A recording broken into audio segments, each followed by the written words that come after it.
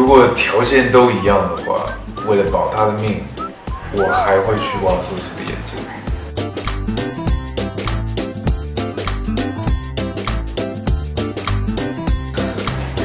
我想他也想不出什么花招了，他可能会把团子给藏起来，或者抛到哪里，然后骗白浅说团子不见。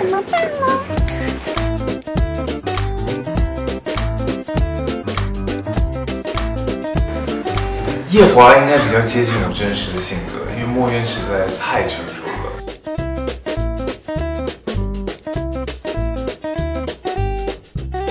虽然我一直在对外宣称我很宅，但是有机会能够运动啊，或跟朋友出去健身或什么的话，我还是会去做的，对吧？运动还是蛮重要的，比如说做一些核心啊，或跑步啊，或等等的。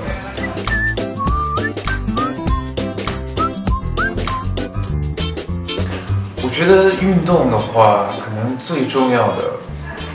还是鞋吧，因为找到一双适合自己的、舒适的，然后针对那项运动的鞋子，其实是非常重要的，不然很容易会受伤。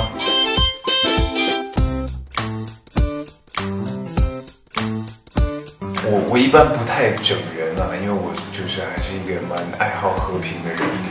然后也不太喜欢惊喜。但是最成功的整蛊啊，可能就是对圆圆的求婚吧。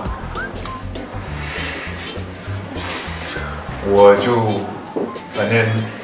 把她带到一个对我们来说特别有意义的一个地方，然后求婚成功之后打开门，然后她所有最好、最亲密的朋友全部都在，然后撒花呀什么的。我记得圆圆当时都吓傻了。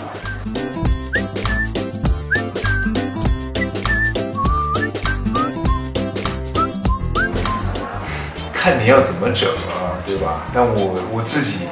经验分享，我觉得一颗真心可能是最厉害的整蛊神器。